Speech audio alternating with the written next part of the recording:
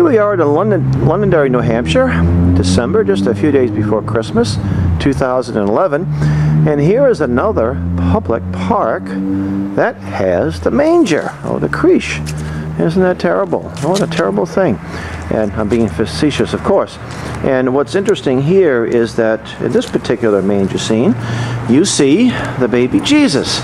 And why a lot of these scenes you don't see the baby Jesus? Well, because those folks that are intolerant of Christianity, whether it be overt devil worshippers or just pranksters, like to take the baby Jesus. And basically what the message you're trying to send to people is that people are adoring absolutely nothing. There's nothing significant about the birth of Jesus Christ.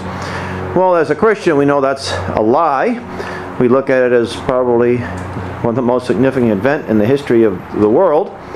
But it's very encouraging to see these public parks that have the manger scene.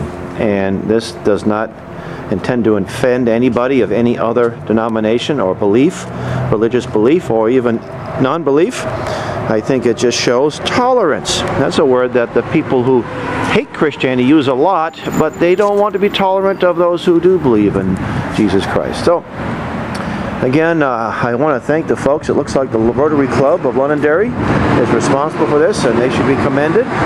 And I wish I'd like to see other Rotary clubs and other civic groups around the country having public professions of faith and things, scenes like this.